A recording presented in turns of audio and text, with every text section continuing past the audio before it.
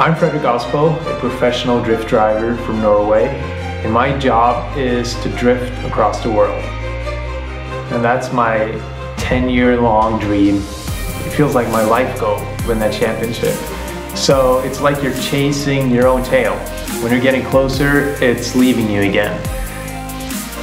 And that's the competitive nature. So I think the next step is to dig even deeper and just stay hungry.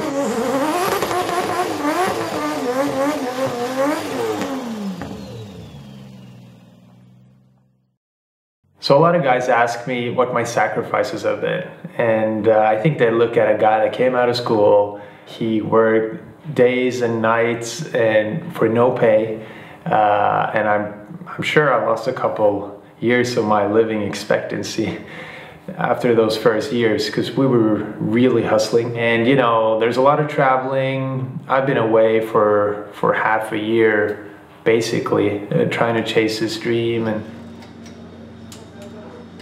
if you work a normal 9 to 5, you know your way to work, you know exactly what to do, you have a lot of safety and security in your job, you are content. But in my line of work, you plan for half a year, you anticipate the season, and you line up to the start line, put it in gear, and then boom, you have 20 seconds to shine.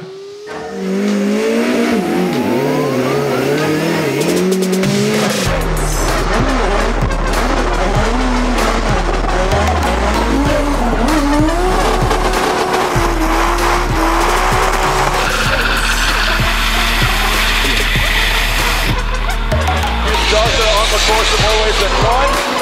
In that rear coming zone, Aasbø's right there. And those 20 seconds, they matter so much that they can mean the world to you.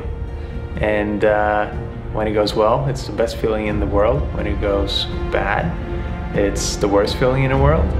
But overall, it makes for a very interesting life. Will Fredric Aasbø not only grab the championship, but will he grab the win at the House of Drift? Standing his way, Ken Gucci.